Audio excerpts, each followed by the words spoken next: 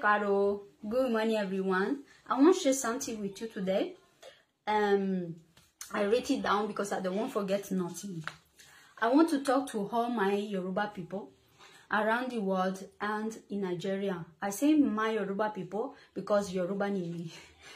So, I want to start to say, I don't favor man, but I favor God.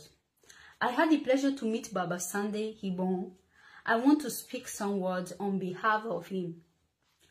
And because God is with him. He had touched my heart. I never saw a man like him. He loves his people and his country. He is an honest man, and what I see is that it's very good. He is fighting for you like a father, a son, a brother, a husband. I really appreciate him for what he has doing for his country. He wants to make Yoruba land a better place to live.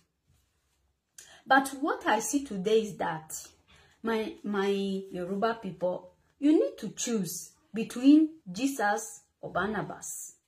So that means between an innocent, honest man that wants to defend and protect his people for build a future and safe place to live in security, or between a man, a thief, a corrupted, abusive killer that won't destroy your present and your future.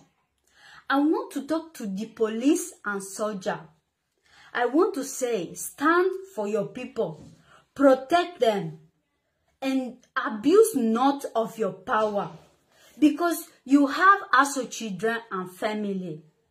So stand and protect the man, in this case, Baba Sunday, to make your country a safe place to live. Don't protect criminals. In Nigeria, there is no water, there is no electricity, there is no job, no future. But now, a good man has stand for you. And your job, like police and soldier, and Nigeria citizen, Yoruba citizen, Oduduwa citizen, is to defend and protect a man who wants to make Nigeria a peaceful country and give hope to all Oduduwa people.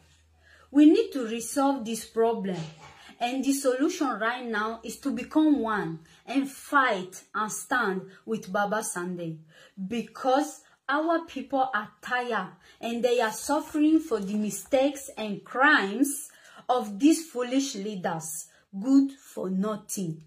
I saw Baba Sunday cry for his people. Enough is enough. Take your choice today. If you really love your people and your country, choose the right way to give a better future to our children. They deserve to live in security and prosper with good leaders.